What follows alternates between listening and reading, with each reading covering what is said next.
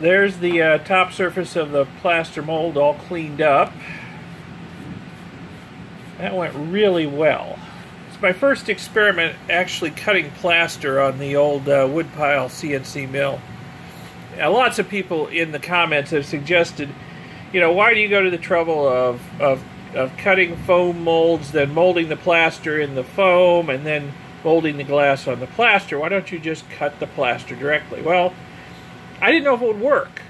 Cutting foam's easy, and it doesn't dull my bits. I'm sure I dulled my bit pretty good, but this was just an experiment to see how well it works. If cutting the plaster works well, I may try that in the future. Maybe I'll just cast some big discs of plaster and try cutting out, you know, a negative of what I want in the final glass plate in the plaster. We'll see.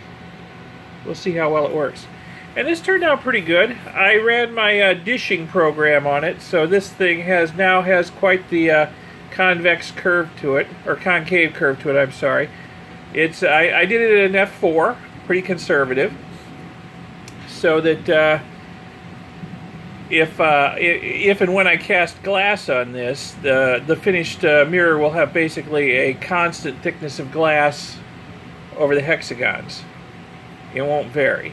So it's another weight-saving measure. You know, my original, you know, Mark I, Mark II design hex-back mirrors, all the hexagons were the same height, and you wound up with you know, less glass in the center and more at the edge after you grind them down and make a mirror out of them. Well, that's a lot of excess glass out at the edge, adding weight. So now it's dished out to match the F ratio that I'm expecting to put in it.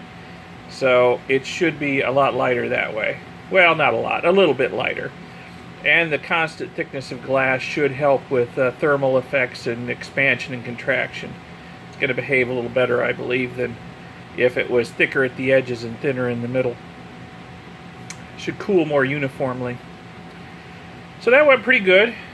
Needs a little sanding. It's got a little bit of a stair-steppiness to it from the Z travel as it came up. But this plaster is really soft and sands easy, so I'll sand that down. And so my plan for this piece, I need to sand it a little bit, clean it up, ease the edges a little bit, give them a little bit of roundness to them. And rather than throw this in the kiln and melt glass over it, what I think I'm going to do is I'm going to build a dam around it and fill it with silicone rubber, molding rubber, and make a mold of this, and then use that silicone mold to make, as a master mold, to make more working plaster molds. That way, if I want to make multiple 14-inch mirrors, like this one, this is 14 inches, by the way, I don't know if I mentioned that. If I want to make multiple 14-inch mirrors, I don't have to make, you know, multiple foam molds and cast the plaster multiple times. I'll just get the master mold off the shelf and use it to make some more working molds.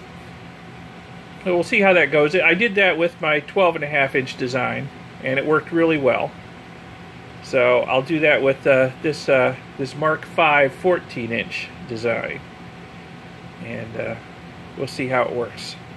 Should save some time and effort. And I'll tell you what, the UPS system I have the mill here hooked up to paid for itself today. We had a hellacious thunderstorm during the cut, and the lights flickered a couple of times, and it never missed a beat. It just kept going. So that UPS system is a beautiful thing. I've had problems with that before, where the lights would flicker in the middle of a cut and ruin the cut, or have trouble getting back to where I was and starting over. So this worked great today. So that was a wonderful thing.